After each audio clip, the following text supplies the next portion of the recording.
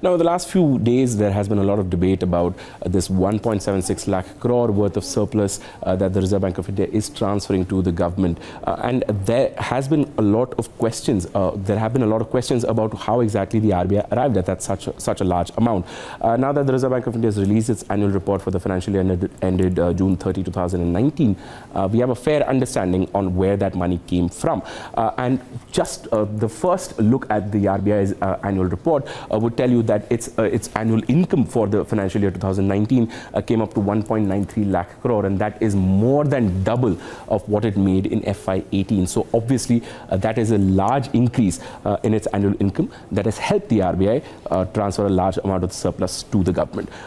How exactly this 1.93 lakh crore number comes, for that we have to look at each individual items, and just to get a sense of it, most of this increase has come because the other income for the Reserve Bank of India has gone up. So let's look at some of the components of the total income that have contributed in this increase. So firstly is the additional interest income of about 33,000 odd crore. That has come primarily because the RBI conducted a lot of open market operations during this financial year in FY19, and because of that it accumulated a lot of government securities, and thereby there has been an increase in the interest income that it has earned.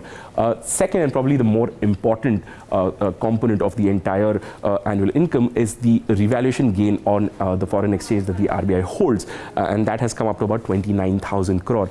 So just to get a sense of how exactly this happened, the Reserve Bank of India moved to the weighted average cost model of valuing its foreign exchange reserves.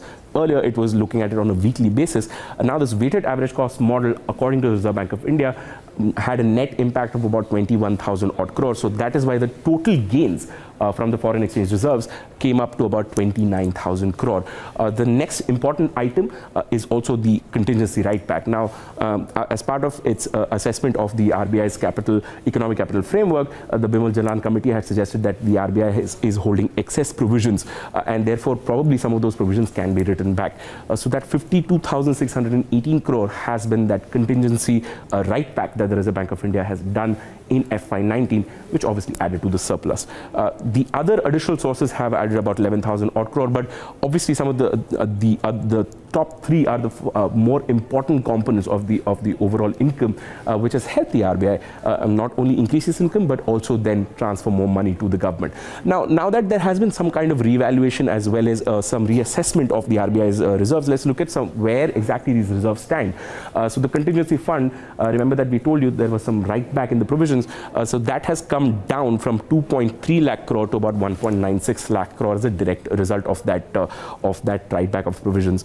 The next and probably the more important sort of reserve to look at is the currency and gold revaluation account.